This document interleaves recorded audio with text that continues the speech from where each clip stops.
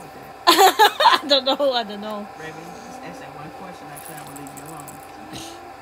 I'm gonna ask you again, okay? Freedom.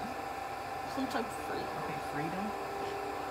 Okay, what does money mean to you? The difference is that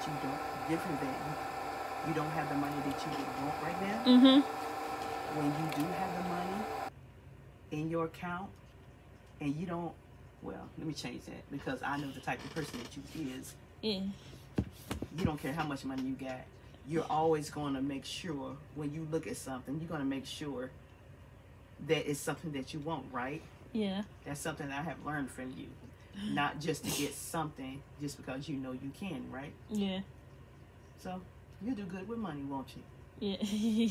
Why are you so embarrassed, Raven? I don't know. Are you going